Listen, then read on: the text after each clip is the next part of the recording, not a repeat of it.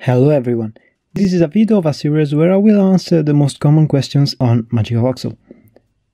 A lot of people ask how to create water on MagicaVoxel.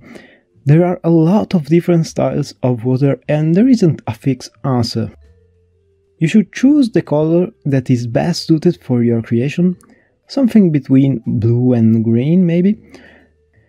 The real magic happens in the render area, where you can change the material of the used color for the water.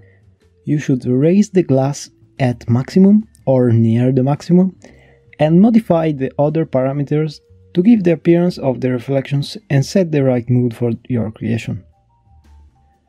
Using the right light can also play a major role on the creation of the water, as the refraction of the water will be heavily influenced by the water. Water can create extremely powerful scenes and it's an amazing tool at your disposal.